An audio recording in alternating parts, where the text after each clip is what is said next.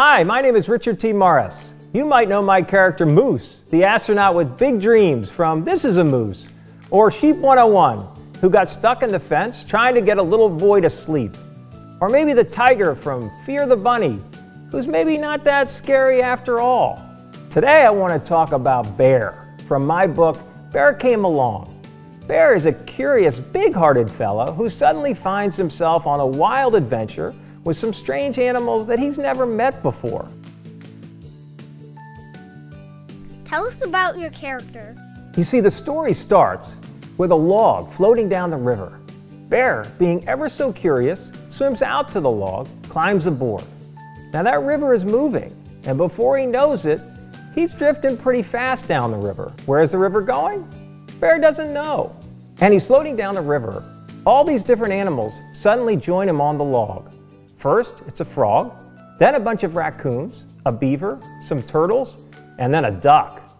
Bear is delighted to share this log with all of his new friends he's never met before. So many different types of animals, all with very different personalities, on this log sharing this adventure together. And to think that it all started with a curious bear.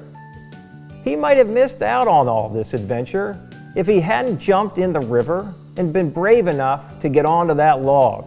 Taking that leap is never easy, as we all know. How did you come up with this character? I remember the first time I was sent to overnight camp. I was 11 years old and I had to go away for 10 whole weeks. That's almost all summer. I didn't want to go, and I was so homesick that I couldn't eat for the first few days when I got there. Of course, the friend I was with, he couldn't have been more excited. He knew everyone at the camp by the end of the first day. But you know what? That camp was the best experience of my life. One of the greatest adventures I ever had. I made new friends, learned how to build a wooden canoe, and discovered a new favorite food, pizza. So you see, I was always curious like Bear, but a little afraid to get on that log. And that's why I love Bear so much, because he's open to the journey and happy to have everyone along come aboard, even when they're headed for a gigantic waterfall. Uh-oh, how does it all end for Bear and his new friends? Well, I guess you'll just have to read it to find out. If you found a whale in your bathtub, what would you do? Well, first I would introduce myself. I know that whales are very polite, and I would not want to be rude. Then, I would ask him if the water was too hot.